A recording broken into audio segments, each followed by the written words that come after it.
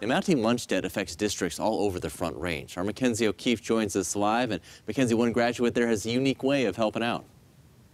That's right, Dominic. Now, he's doing this through online fundraising on Facebook here on this Facebook page behind me. Now, Jefferson County Public Schools says they will never turn down a meal for a student regardless of their financial situation. But of course, debt can build up quickly for those families. So this is a way that the community can help out those families in need.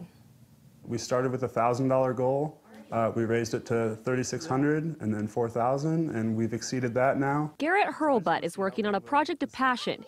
He knew lunch debt was a problem at Jefferson County schools, but didn't realize the extent of the issue. It's actually a lot more severe than I realized. Jeffco Public Schools says in the last year, lunch debt has more than tripled, meaning families aren't paying on their accounts. Right now, that debt sits at $137,000. In our one county, just related to lunch balances. Knowing what it's like to be a student on free and reduced lunch. Growing up, my family needed some resources, and we were able to lean on members in the community several times through our upbringing. He now wants to return the favor by starting an online fundraiser called the Lunch Balance Relief Project. We're on a mission to raise as much money as possible to alleviate the overdue balances in some local schools in our district. His hope is to reduce the debt families are facing before the holidays.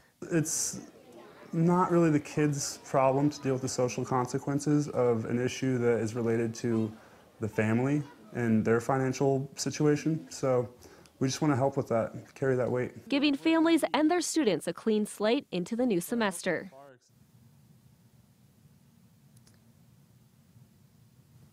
Now, Jeffco does not sponsor this fundraising effort. This is just a local man who's trying to do good here in our community. If you'd like to help out and donate to these Jeffco families, all of that information is on our website, cbsdenver.com. We're live in Denver. Mackenzie O'Keefe covering Colorado First. That is so cool, Mackenzie. Thank you.